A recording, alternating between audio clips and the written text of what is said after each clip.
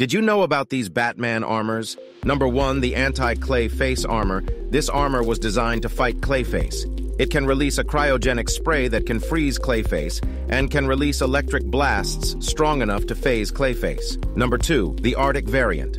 This armor was designed to survive in really cold places. It has a flaming fist and can fire really hot copper batarangs. Number 3, the anti-freeze armor. This armor was designed to destroy freeze. It has a flamethrower, a gun that can melt metal walls, and its own heating system. Number 4, the nanomech armor. This suit can withstand Superman's power. It has an electric lasso, rocket grenades, and a blade capable of cutting through anything.